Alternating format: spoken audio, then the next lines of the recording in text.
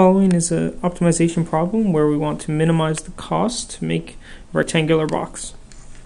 An open rectangular box with square ends must hold 6,400 cubic feet. The material for the base costs 75 cents per square foot, and the material for the sides costs 25 cents per square foot. Find the dimensions that result in the smallest cost for the material. We want to minimize the cost, so that's our primary equation. So primary equation is for the cost. Well, we need the length, width, and height of the box, so we can label them L, W, and H. So our equation for cost is going to be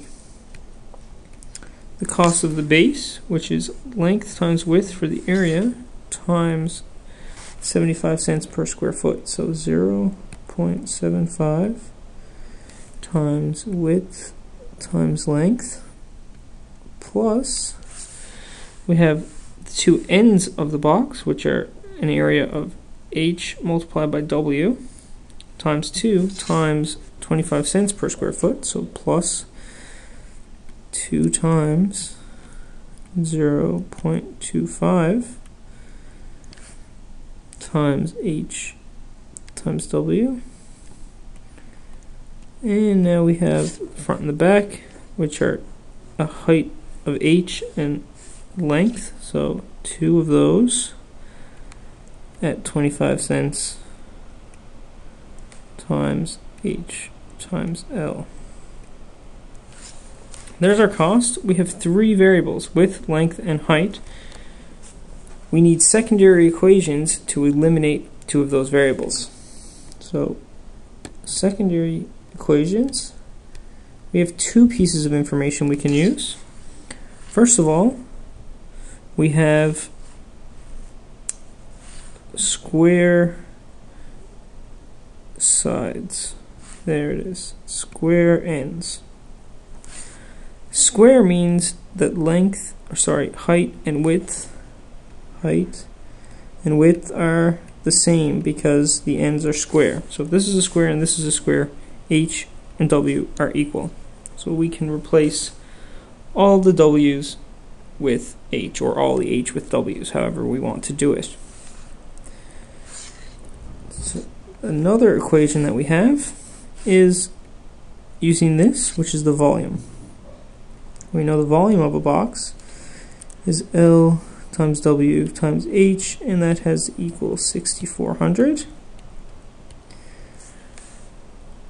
We know that H and W are the same, so if we replace H here, we end up with L times W squared equals 6,400, which we can solve for L to get 6,400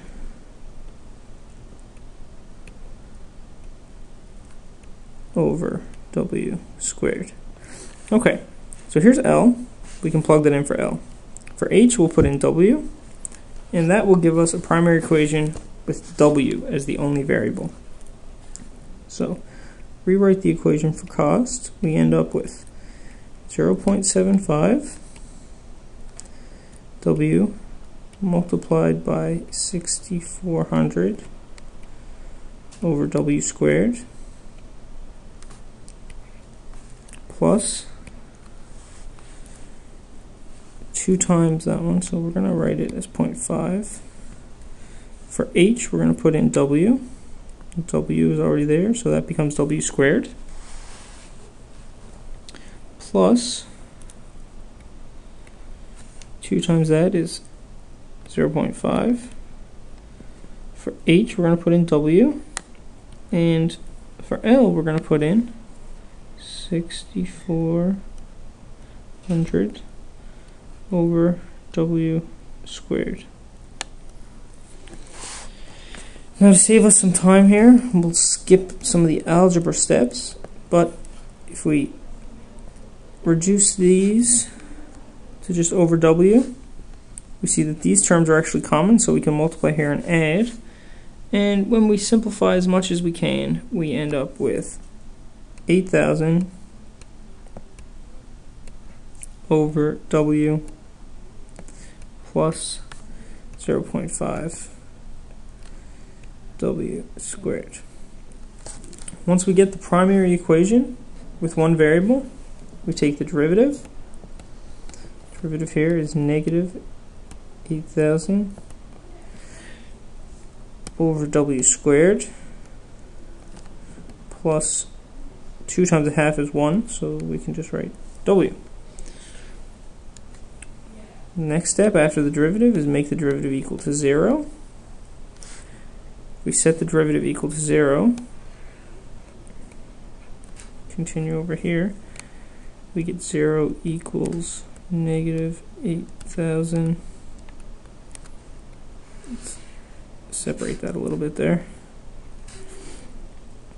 So negative 8,000 over W squared plus W. Primary equation, derivative, make it 0. Now we solve for W. Move this piece over, cross multiply. We get W cubed equals 8,000, which tells us W is 20, and our units are feet. Now we need H and L. Well, we know that H is equal to W, so H has to also be 20 feet. And using this secondary equation, we can find that L, when we put in 20 here, has to be 16 feet. So the dimensions are 16 by 20 by 20.